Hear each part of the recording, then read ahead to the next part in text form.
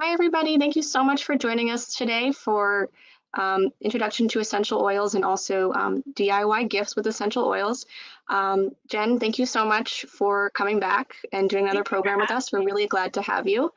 Um, Before we begin, I just want to go over some housekeeping things. You can ask questions throughout this program. Jen, we'll dedicate Q&A more towards the end, but right? Yeah, Okay, but you can certainly ask as things pop into your mind. Ask any questions that you want. You're gonna if you're on a laptop or a desktop, you're gonna look for where it says questions, and then you'll type in and send. If you're on a tablet, just look for the question mark symbol, tap that symbol, and then you'll be able to type your question. So without further ado, I'll turn it over to Jen. Thank you. thank you. Thank you so much. Thanks for having me again. I love doing webinars well, I used to do it in person. I actually, used to be at the Montclair Library, but now, 2020 brings new situations. So we're doing webinars now. And I'm just so grateful for everyone who took the time to log on to the webinar and for the Montclair Library to be hosting it.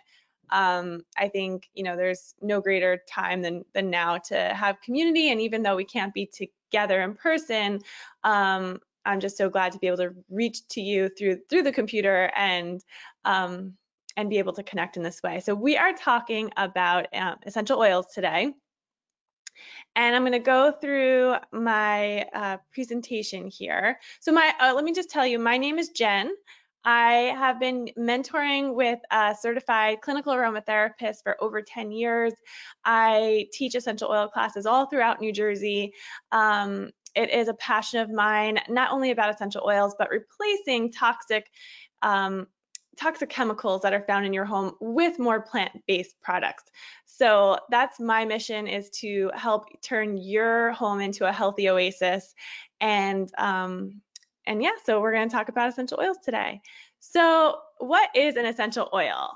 An essential oil is actually the fluid that is found in the plant. So if you go and you get a peppermint leaf and you rub your hand in onto the peppermint leaf like this, and then you smell your hand and it smells like peppermint, it's actually the essential oils that have transferred from the peppermint leaf to your fingers.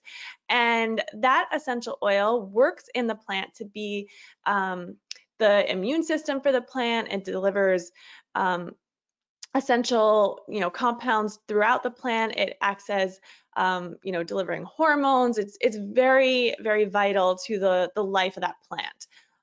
So more healthier plants are going to have healthier essential oils. So it's really important that when we're sourcing our essential oils, that we know where we're getting them from, and that would give us more dependability and reliability of the essential oil as we use it in our own lives.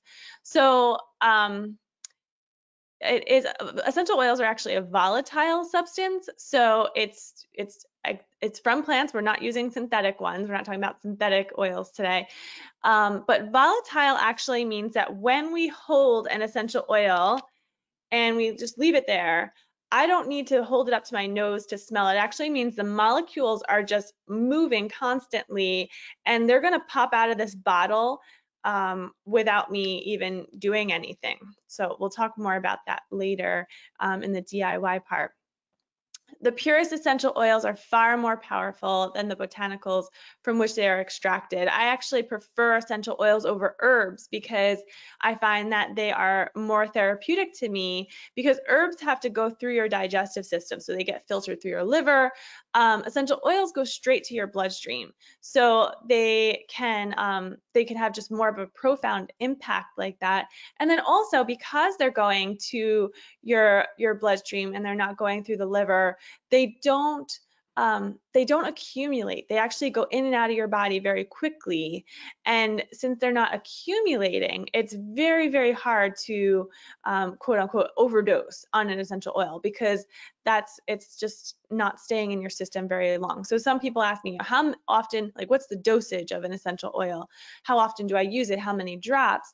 And you know what? It really is the frequency of using your oil is more important than, so I use my oils a little bit throughout the day instead of just maybe 10 drops in the morning and then I don't think about it anymore. Does that make sense? So we want to be constantly, like we're in the Garden of Eden where God put Adam and Eve, right? We want to be constantly smelling and experiencing like we're in a garden.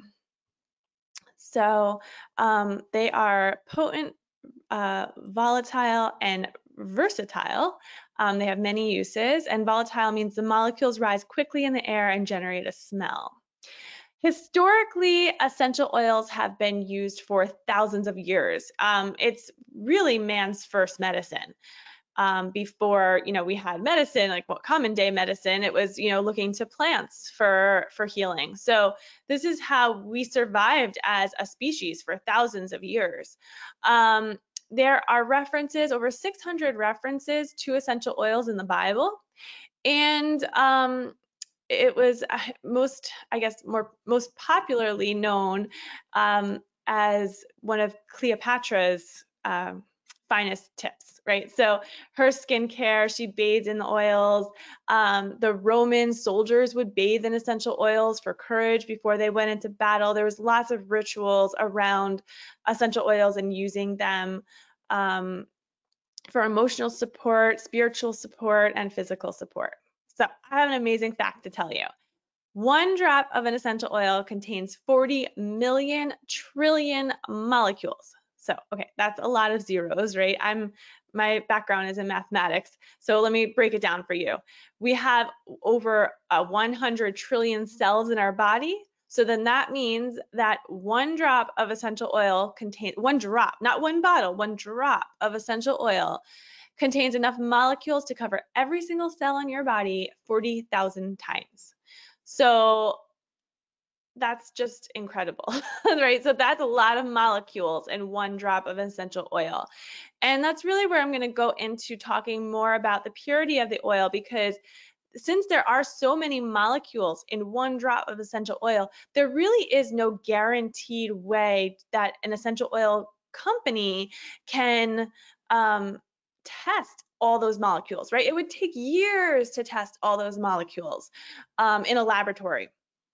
So, and the reason why a lab would test them is for purity and safety and all those things with the oil. So we need to make sure that where we're sourcing our oils from are of the utmost ethics, because we want to make sure that we're not putting synthetics in our bodies. If we go online and we Google the dangers of essential oils, it's really, really important that when we Google that, it says you'll see so many dangers of essential oils, and that's because essential oils are not always pure. And like you see here, there's so many molecules that it's hard to guarantee the purity. So how do we guarantee that purity? How do we find safe oils? I'm going to talk about that in a couple minutes. But just so you know, when you're using oils, we don't want anything in this bottle than what the plant produces. And if there's any synthetics or adulterants or fillers, these molecules can penetrate our cells. They go into our skin, they go to the bloodstream, they can cross the blood-brain barrier. And if there's something bonded to it that shouldn't be there, it's going to drag it in with it, and we do not want that. So the reason why I give that warning is because I don't want to teach an essential oil class and then you go to your favorite health store and buy any old oil that they might have there, expecting it to do what I'm telling you that it can do, because it could do more harm than good if you don't know where you're getting that oil from. So I also like to talk a little bit about the frequency of oils, because I just find this so fascinating, this topic. The higher your frequency, and this is a really good 2020 topic, because the higher your frequency is, the less chance of our body to be able to brew viruses and bacteria. Like, viruses and bacteria, they thrive in bodies that have a low frequency. So, when we're talking about frequency, we can actually measure frequency. Like, you can measure the frequency of your heart in an EKG, right? You can measure the frequency of anything. And there's a certain frequency machine that can measure your body.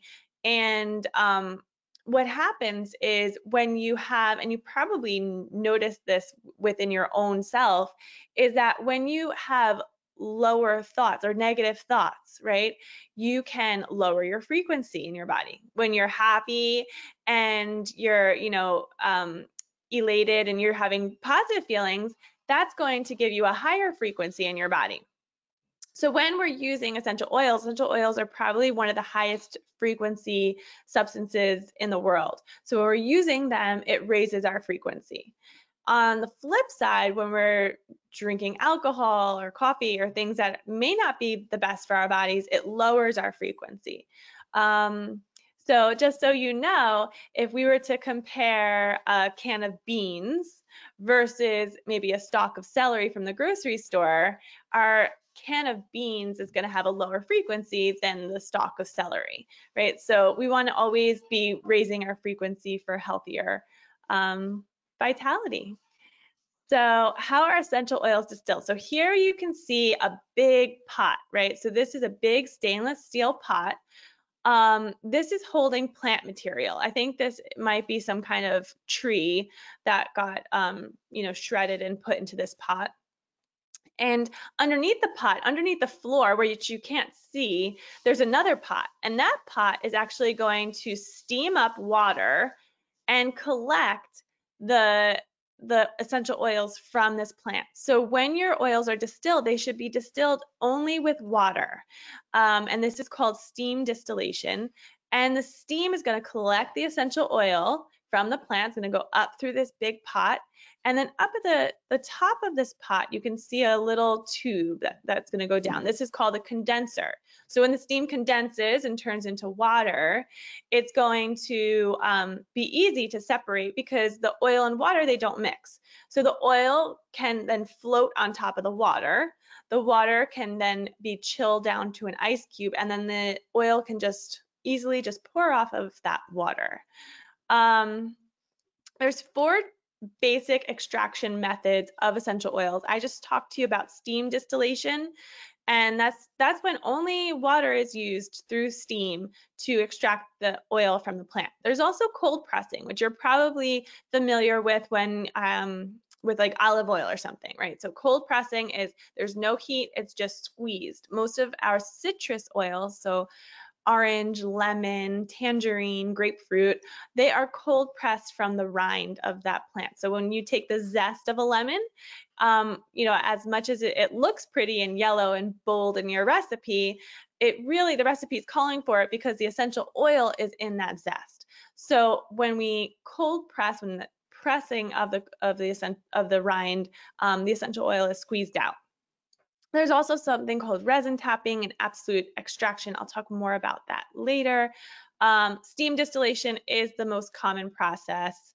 I already talked a little bit about this. But it is important that when it's steamed, that the temperature is controlled. We don't want massive amounts of heat on the plant because it will lower the therapeutic value. And also the pressure. Remember, it's going through a condenser, so we don't want to have high pressure because we're using the oils for health and wellness. We want that therapeutic value of the oil to stay intact. Okay, and then cold pressing, you can see here on the bottom, there's our citrus fruit, and then it puts a large weight on it, and the essential oils comes out. So this is specifically used for citrus or fatty oils like olive oil. So that's some information about that. We already went over. Citrus oils contain delicate citral molecules that are broken down via steam, and they become bitter. So if you've ever cooked lemon in a recipe, if you cook it on a high heat, it makes the lemon bitter. So that's why we stay away from steam distillation for citrus oils. Okay, resin tapping. So resin is something that pours out of a tree when the tree is cut. So this is like our frankincense or myrrh, and so kind of like if you saw maple syrup kind of comes out of a tree, there's certain trees that, not all trees create maple syrup, but there's some trees that will pour out resin, and it's more of a thicker type of material than your maple syrup. And the resin is there really to help kind of put a scab on the tree to help heal it. But what it does is, because it's there to help heal the tree, it has lots of medicinal properties, and then we can grab that resin and then put that in the steam distiller to extract frankincense. Myrrh, copaiba is another one. The resin is collected from the plant and steam distilled, which gives rise to the essential oil. There's two oils that use absolute extraction. This is a complicated technique because it uses a solvent, and that's because jasmine and neroli, which use absolute oil extraction, they are very, very delicate plants. So we don't want to have heat, and we can't use the cold pressing. So we need another substance to help extract the essential oil. So the solvent helps to pull out the essential oil from the plant without compromising the integrity of the oil. So that's absolute extraction. It's a little bit more technical, but there's only neroli and jasmine are the only two. So characteristics of a genuine essential oil is that they quickly penetrate the tissue of the skin. They contain some of the most powerful antioxidants. So if you know what an antioxidant is, it's measured by an ORAC test. And I would say, let me remember, it's actually clove essential oil has off the charts highest ORAC value. So this, that's what makes essential oil so powerful to act as a preservative. I often get the question of, how long will my bottle last? Does it have expiration date? It does not have expiration because of the antioxidant properties. It doesn't go rancid. So we know from Egyptian tombs that we will take out they have alabaster jars of essential oils in the Egyptian tombs, and we test them and they're still therapeutic today. So your essential oil bottle, as long as it's pure, there's nothing in here except what the plant produced, it will last about 1,000 to 2,000 years. All right. Essential oils can benefit the body in several ways, enhancing mood, support overall wellness and well-being, maintaining healthy body systems, and promote relaxation. So if you've all been in the year 2020, as I have, you can see how essential oils can be a very, very important tool for this year for just overall wellness. And then there's many different constituents that have the ability to pass the blood-brain barrier, making essential oils very, very important to support our feelings and our feelings of de-stressing, happiness, just making that effect. So if you ever walked into a store, maybe like a candle store, or I've walked into Bed Bath & Beyond, and you get that smell, right? And if you're like me, by the time I walk out of that store, that smell has caused me to have a horrible headache. And what happens is those smells that we're smelling actually cross the blood-brain barrier, but do it in a way that it just goes in through in a way that's not conducive to how nature created it, right? But when we walk into a garden or some smells that are from nature, those molecules cross through the blood-brain barrier in a very natural way. Even the smell of, say, apple pie, it crosses the blood-brain barrier. In fact, that's why when certain smells create an emotion because it has a memory attached to it, it's because the essential oils are accessing the limbic system in the brain. So it's really powerful in creating memories, and we always have oils diffusing in our home. All right, so when we're purchasing essential oils from a supplier, the supplier must own their own farm. So remember I talked earlier before about the purity and how we really can't have a laboratory that tests the essential oils for safety because there's so many molecules in that one drop that it would take years to test for purity. So we need to go about it a different way. And to do that, the supplier must own their own farm. So meaning the supplier of your essential oil should not be buying their oil from a vendor. They need to monitor that whole process. The farms must be free of pesticides, herbicides, and chemical fertilizers. The oils must be tested in labs to ensure that there's been no cross-contamination and that there's optimal levels of the bioactive compounds. The supplier must also be completely transparent. I've been to essential oil farms. I can go to them at any time. That's transparency to me. That means that they have nothing to hide. So there's these steps: the seed, cultivate, distill. This is that distill, that big pot that we talked about in the middle here, that we talked a couple slides ago. Testing and sealing of the bottle. So you want to make sure that the quality of this entire 5-step process is monitored by your essential oil supplier. If they get their oil, after distillation, which most essential oil companies do, they buy from their vendor after a distillation process, then they just test it and seal it up with their label on it. There's no way to know if that essential oil is pure. So the example that I give most often is, because it's so common, is tea tree oil. So have you ever seen tea tree oil? It actually has a similar smell to turpentine, and that's because there's a molecule in tea tree oil that is very, very, chemically speaking, is very, very similar to turpentine. So what some unethical suppliers will do is they will dilute the tea tree oil with turpentine so that when it's sold to the supplier will test it and it will test as pure tea tree oil, even though there's turpentine in it. So that's not cool.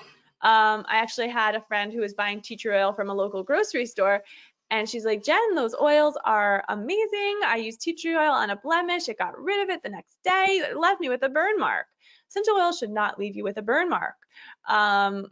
That's turpentine, right? So there was turpentine in her tea tree oil, and that's not cool. So her supplier was either not being ethical and putting turpentine in the oil, or her supplier was being ethical and purchased it from a vendor, tested it, put it in the bottle, and didn't know that there was turpentine in it. So there's many ways to manipulate the oil so that it will pass the test. So you want to make sure that your supplier is doing the whole 5-step process and is transparent in it. Okay, so what does purity mean? We've talked a lot about purity already, but additives and impurities can affect the effect of the essential oil. So we don't want any additive or impurities in there because it can be contaminated and the final result could be toxic.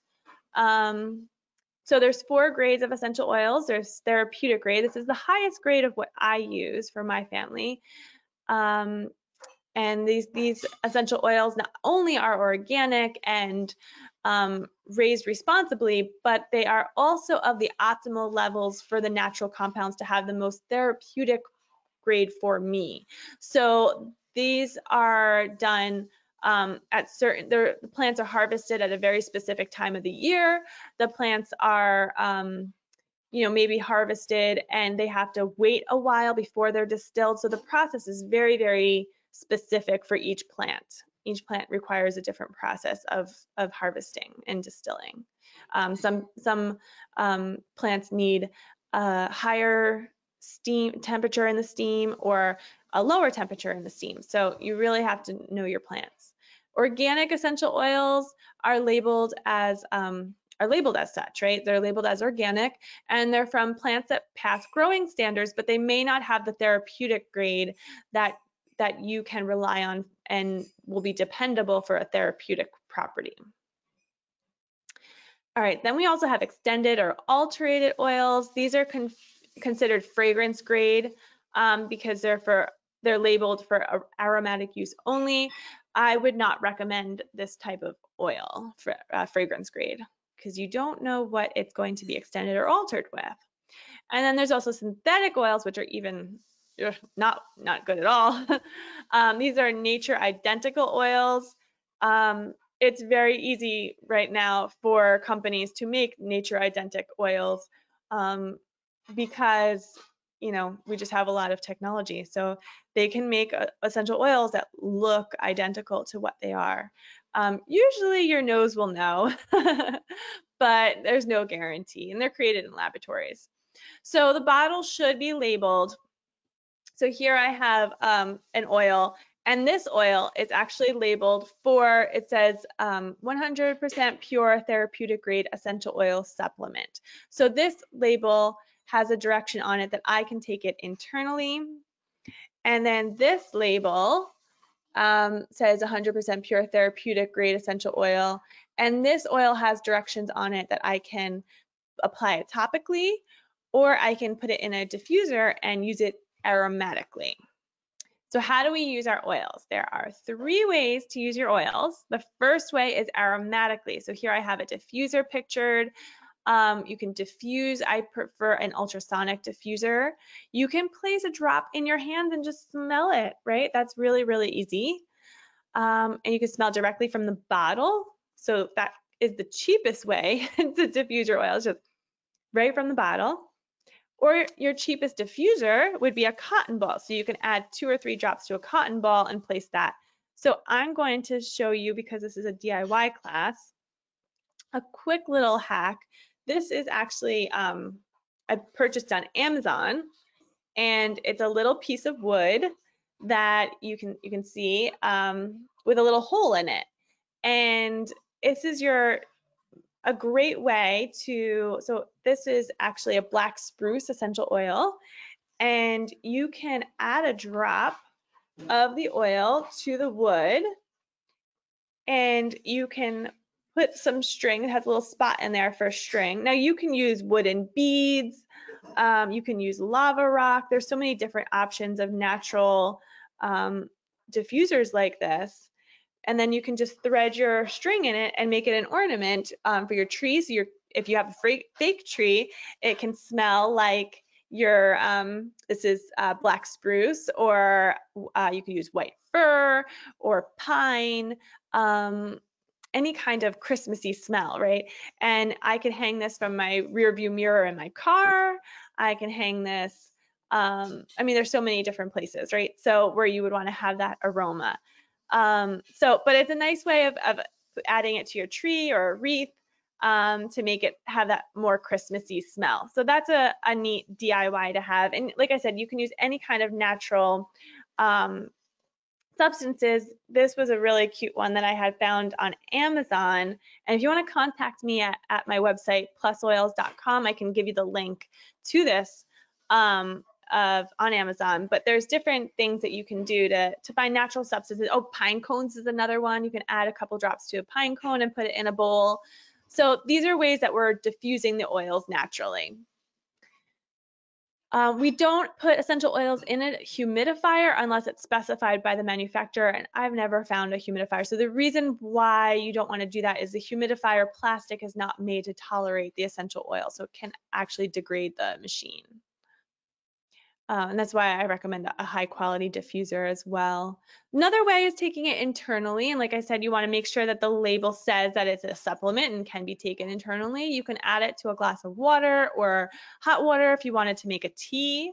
Or you can put it in a vegetable capsule or even in a recipe. So another neat DIY I have is if you get cashews, you can heat up some olive oil with some rosemary, and then you can take off the heat. You can take the olive oil off the heat, add some sea salt, and then I'll add some lemon oil and rosemary essential oil and drizzle that on my toasted cashews.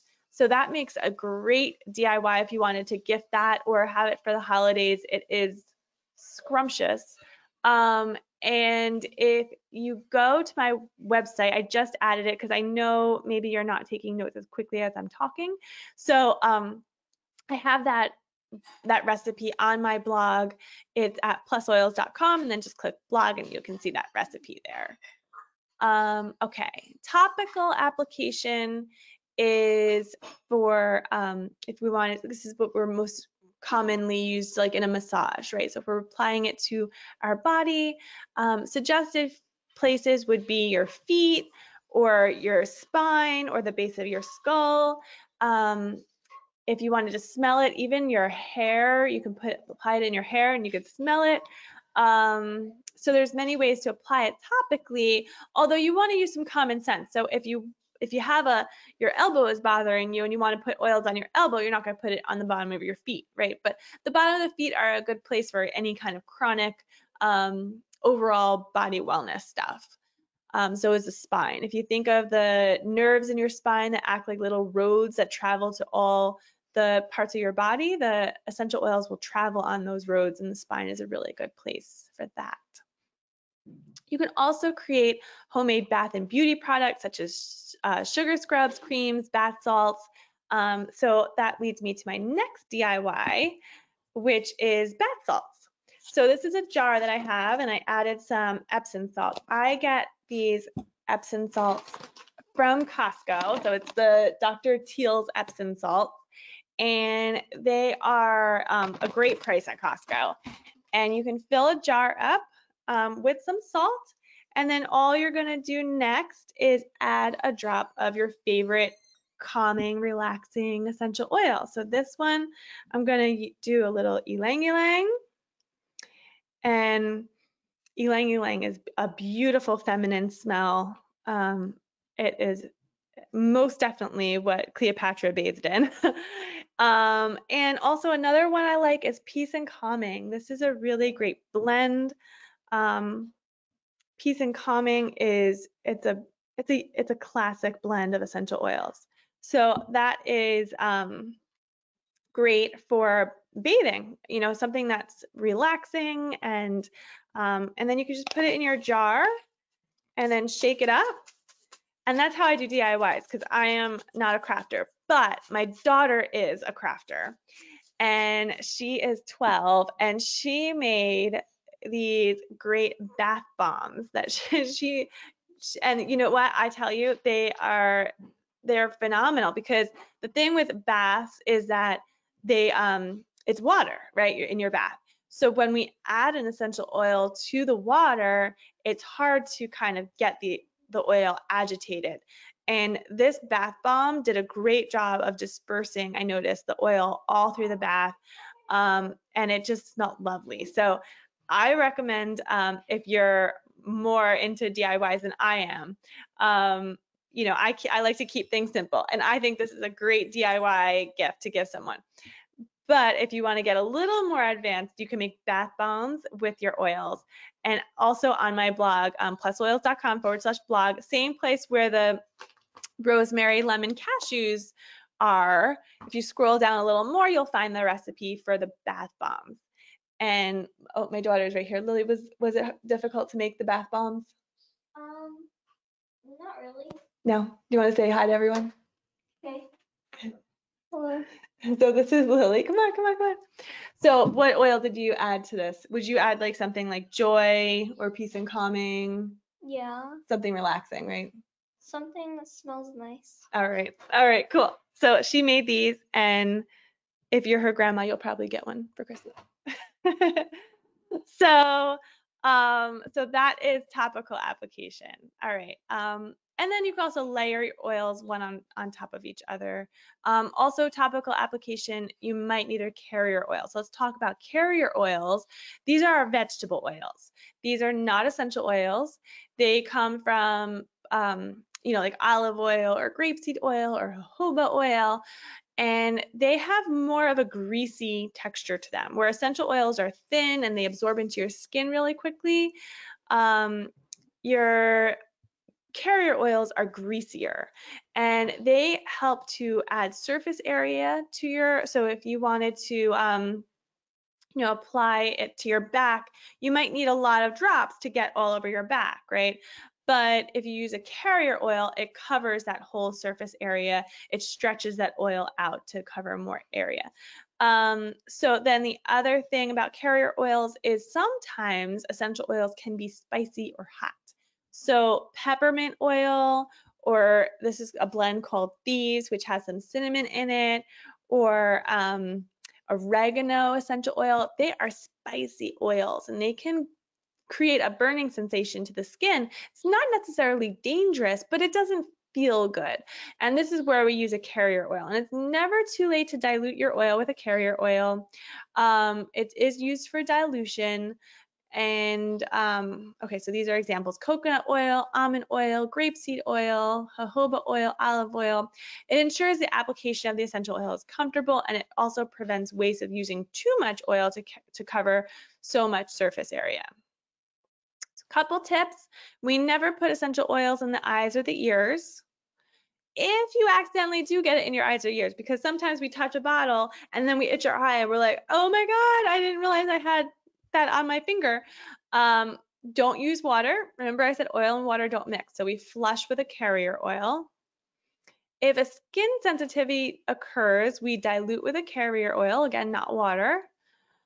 Citrus oils are photosensitive. So if you're going to use something like lemon oil and apply it on your skin, it's not too much of a problem this time of year in the winter time, but you want to, not go in the sun afterwards. And I only ingest Young Living oils because they are labeled with the supplement label.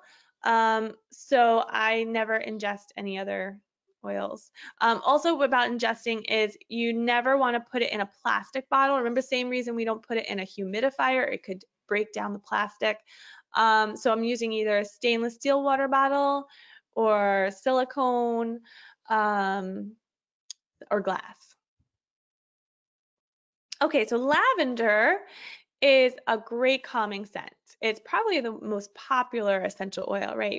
For sleeping, you can put it in, lavender would be a great one to put in your bath bomb or bath salts, right? You can put it in, make a spray. Here's another DIY. You can get a spray bottle. And this is, guys, I tell you, this is like the easiest DIY. You just get a spray bottle from Amazon, add some water, and then add your lavender, like 3 drops of lavender, and then you have a beautiful spray bottle that you can use to spray your laundry, or you can make it a mask spray. So you can spray your mask and make your mask smell, just fresher. And I like it as an added boost to support my healthy immune system while I'm wearing the mask. So you can use other oils I like this blend called Raven. Is a blend of different eucalyptus oils. So this is a great one. The Raven would be great for making a mask spray. But you can make linen sprays, pillow sprays. There's so many different sprays that you could use. Or if you're just stressed out because it's, holidays, and there's a blend called Stress Away that is smells a little bit like sorry, I'm blanking out, vanilla. It smells a little like vanilla and lime, and it's got a little woodsy smell in there too. And Stress Away is a great one for a mask spray as well.